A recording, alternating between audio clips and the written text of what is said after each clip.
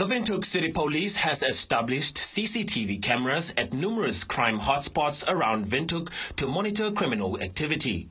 The City Police feels the cameras has given them the ability to catch culprits before they can make an escape. We have officers that are on a shift rotation in the CCTV room. The moment they pick up an incident, at the same time we also have officers that are on the ground. They will be informed timely, especially in the area where the incident happened, and those officers, they will go to the incident. And that's the reason in most cases we arrest individual while the incident is happening, while it's in progress, because of the officers that are on the ground. One of the most car-breaking tactics criminals are currently using is the jamming of vehicles, where criminals would use a remote device to jam a vehicle's alarm. The suspects, basically, when you are trying to use your remote to lock your vehicle, they just jam the system using a gate remote. So your car does not catch the signal and as such does not lock. And afterwards they just come open and remove. And then obviously there are parts where they use spark plugs just to smash the windows or to break the windows without it making any type of noise. Do car guards play a role in some of these car break-ins? According to Amukwelele, that would be determined by the location at which your vehicle is stationed. If you look at Shanghai, along Shanghai and Mungunda Street, we have picked up car guards that are indeed part of break-ins.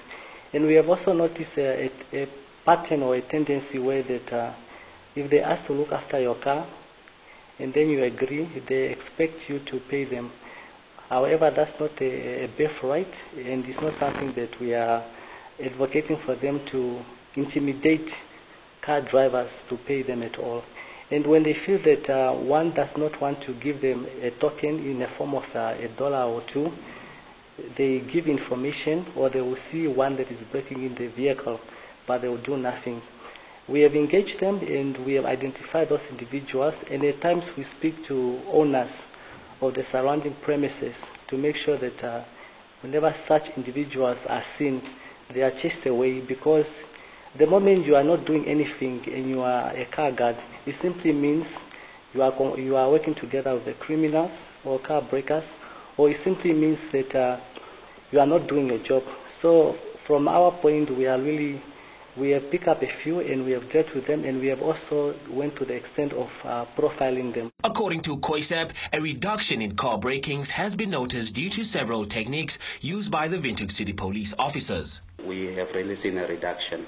This is both due to our aggressive policing techniques, as well as the use of CCTV technology that has really helped us to reduce this theft out of motor vehicles. So the progress is really good. We are getting there. Last year we had a real issue at Zoo Park where vehicles were getting broken into a lot, and through some of our operations we were able to bring it down to zero.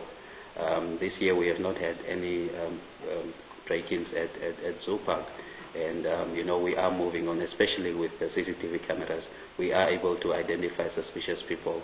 We are able to also arrest suspects that do commit some of these crimes. So we are making headway when it comes to theft out of motor vehicle. The Windhoek City Police is urging motorists to make sure their vehicles are locked by physically checking if all doors are locked, and to avoid leaving valuable items on their car seats.